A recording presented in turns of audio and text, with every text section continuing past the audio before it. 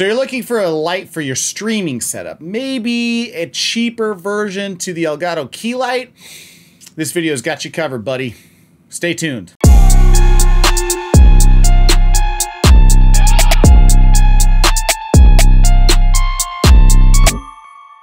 Internet, welcome back. Robert Teegarden here again with another video helping you create your own path. Today we're talking about the Neewer LEDP260C. Before I get started, I'd love it if you haven't already.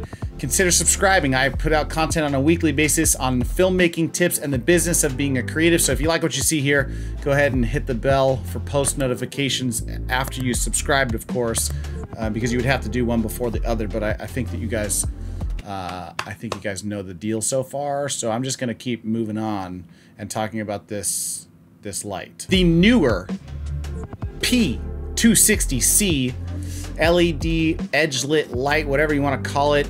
This thing is a direct competitor to the Elgato Key Light, the Godox under the same name. There's a bunch of different versions of this type of thing. Davvnes makes their own, but these lights are really exceptional, especially if you're working in confined or tight spaces. I really love this light because of its soft, diffuse look, its remote power, all those different types of things we're going to get into in a second. First, let's talk about what is inside of the box. There's really not too much to this box. There, of course, is the light itself and the bracket to mount it on the stand. The power adapter and the remote is really all that I have here. And that's really it. There's just not a ton to this light itself, which is one of the reasons why I like it so much. What are the key features of the light that I love? Let's get into it. I like the fact that this light is super slim and can be mounted in a bunch of inconspicuous places around your desk setup. It's variable temperature light, which is super important to me, and it's dimmable from 25 to 100%. The main advantage of this light for me is the diffusion that is built in with this plexiglass setup. I spoke about this earlier in my video lighting kit, but this is an edge lit reflected soft light. It's kind of a unique way of looking at things, but around the edge of this panel are LEDs that are being shone into a reflective surface and then bounced outward, and they're being diffused from this kind of dotted perforated plexiglass setup that's there. So really what you get is a very thin panel that has a bunch of diffused light coming out of it, as opposed to your hard LEDs that have no diffusion in front of the light source itself.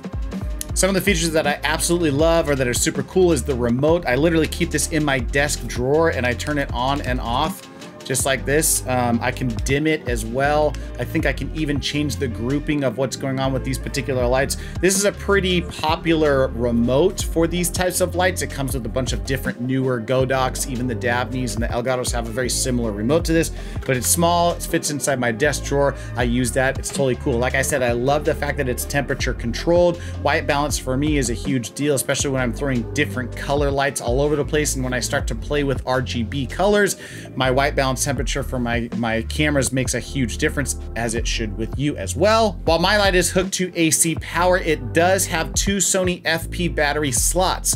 Now the interesting thing about this is that it has to have two batteries connected, even though that only one of them is where the power draw is from. And what do I mean by this?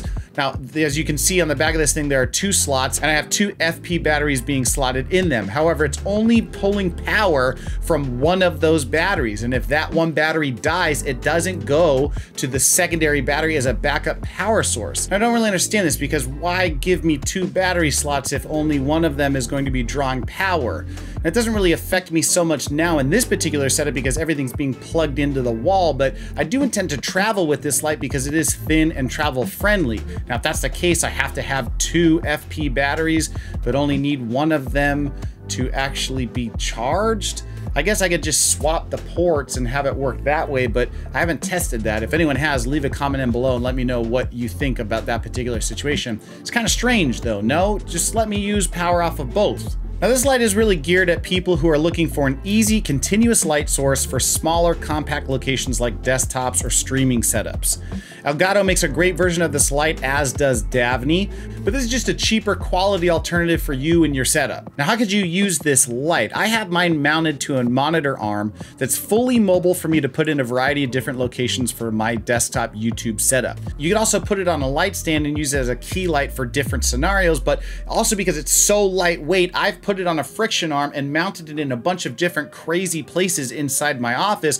These shelves behind me, different things on my monitor, and it's just a really inconspicuous light that I can kind of shove into weird spaces because it's so light and portable. And what I don't like about this light, like I mentioned, really the only thing I can find is the dual battery FP slot thing. I'm not going to beat a dead horse, but I do think that this is a design flaw. So if anyone understands how to get around this scenario, I'd love for you to leave a comment in below, but I haven't figured out a way to do that. So I placed an affiliate link for this thing down in the description below. Remember, if you liked the video, like the damn video. If you haven't already, I would love it if you would consider subscribing, ring the bell for post notifications. With that being said, ladies and germs, it's Robert Teegarden with another video in the can. Thanks for tuning in. We'll see you next time.